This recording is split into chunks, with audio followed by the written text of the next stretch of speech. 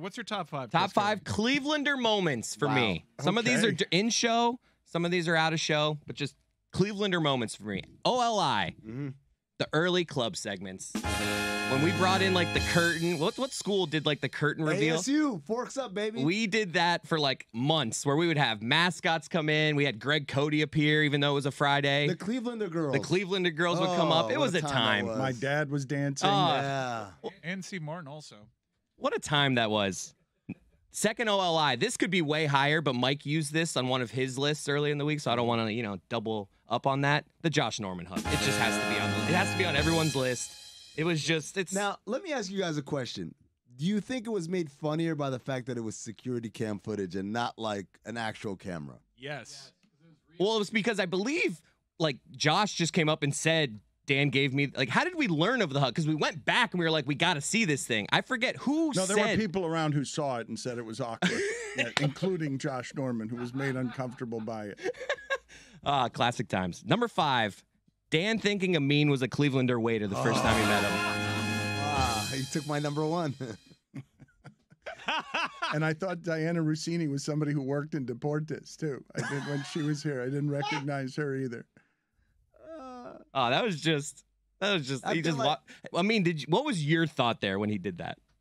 Well, he never addressed me. Like, what happened was I was sitting in the place where I Louis thought it was weird that a Clevelander waiter was having his sandwich lunch in our setting. I did think that was weird. So for the listeners, before you enter the actual studio area, there's a little kind of ante-room where Louis actually saddest sits. green room in the history of green. Well, it used to be. Is that used to be the green room? That used to be our green room. Oh, my God. So I was someone, I think Mike was like, you want a sandwich? Because I came early because I thought it was like an ESPN show where we have to do a pre-show meeting.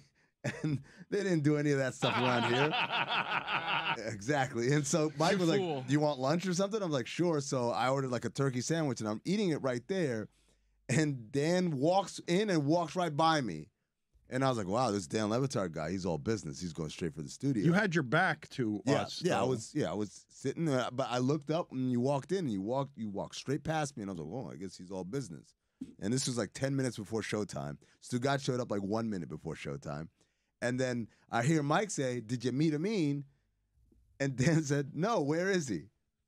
Number 4, Super Bowl in Minnesota. Mina Kimes doing a report from a zip line. Is that a Clevelander moment?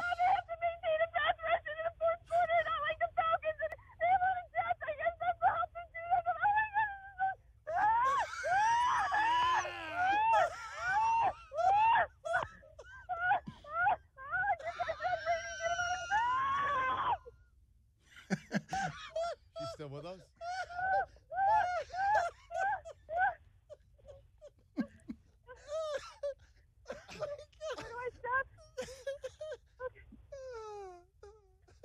So get to Brady with 4 and see what it sounded like.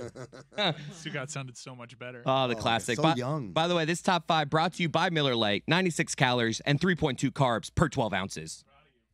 Number 3.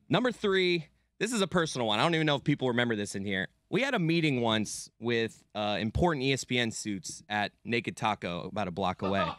And on our way over there, I stumbled and tripped over the side of the roadway. And I fell down and I'm like, okay, this is fun, not that embarrassing. And as I'm like, all right, everyone, all the suits saw it. So we stand up and we start walking, continuing. No, we don't stand up. You stand up. Well, we all stood up and we start walking towards Naked Taco. And I realize as we're walking now, I have a gigantic tear in my pants right in the crotchal region.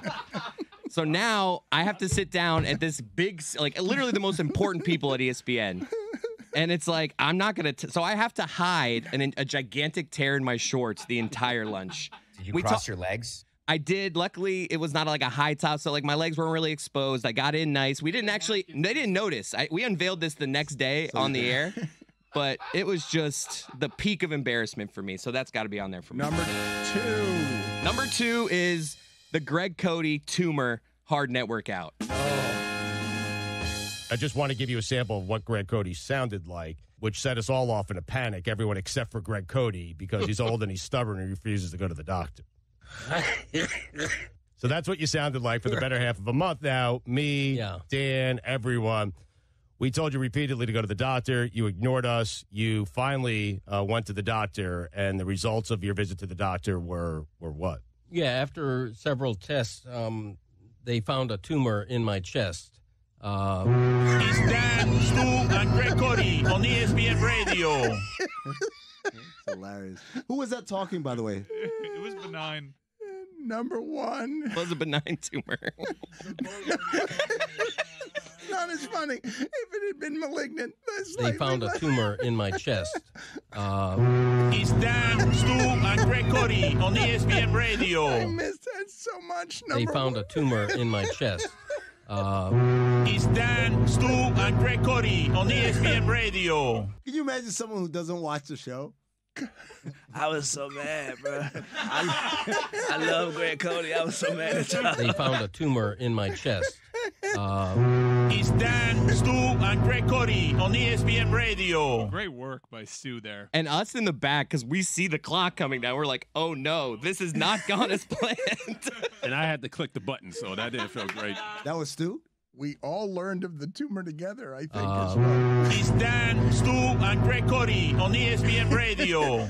Number one. And number one, this is probably a top moment for everybody else, a horrifying moment for me, in the battery costume, down by the pool, waving my little jazz hands as Dan berates a security guard.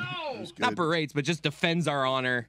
And holy crap, was that a moment. I'm still mad about First Take coming in here and eating all the muffins downstairs while they were trying to charge you guys $9 for those muffins. I'm mad at everybody about that still.